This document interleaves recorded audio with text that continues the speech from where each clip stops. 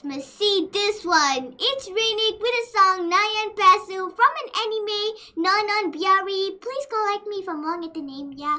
My tongue is twisting so bad right now. And she's super cute, trust me guys. So let's check this video out.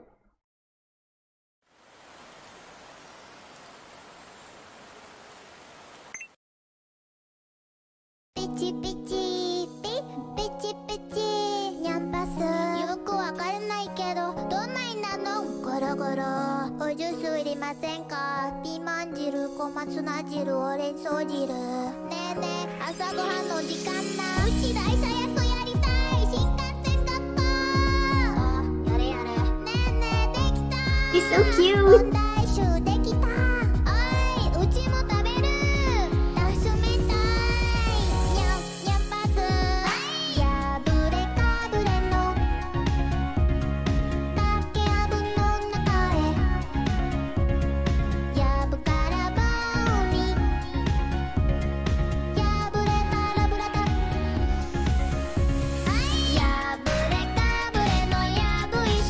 Adorable though.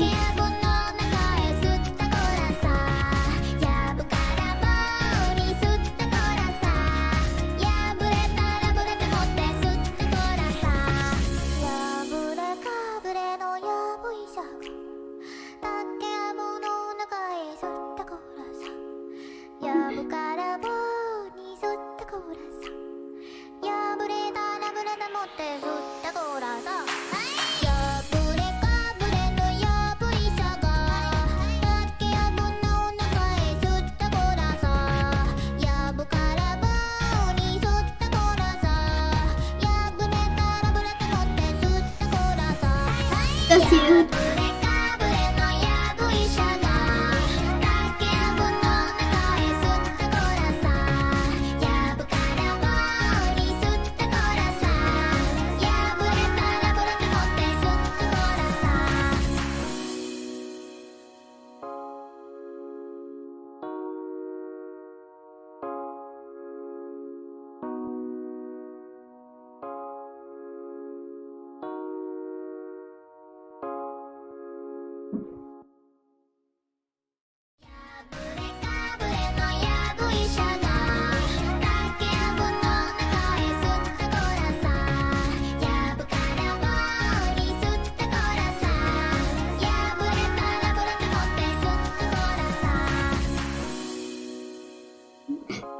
That was so cute. That was so adorable. Rainych makes the most cutest tune. Like she make it significantly more cuter and cuter. I freaking loved it. The singing, her voice, the way she was vibing to it, and then the arrangement of the video, it was just like so good and so cute. And so awesome at the same time. And how I wish she could come up with a Japanese song for Genshin Impact. Wouldn't that be so cute? It would be definitely super cute. Especially for the little cute characters like Chi-Chi, Klee, Dayuna, Sayu, and Kokumi. That would be awesome, man. So, alright guys, thank you so much for viewing this. I'll definitely see ya amazing people in the next video. And not forgetting, please subscribe to my channel, hit the notification bell, and like this video. And I'll see you in the next video now. Bye!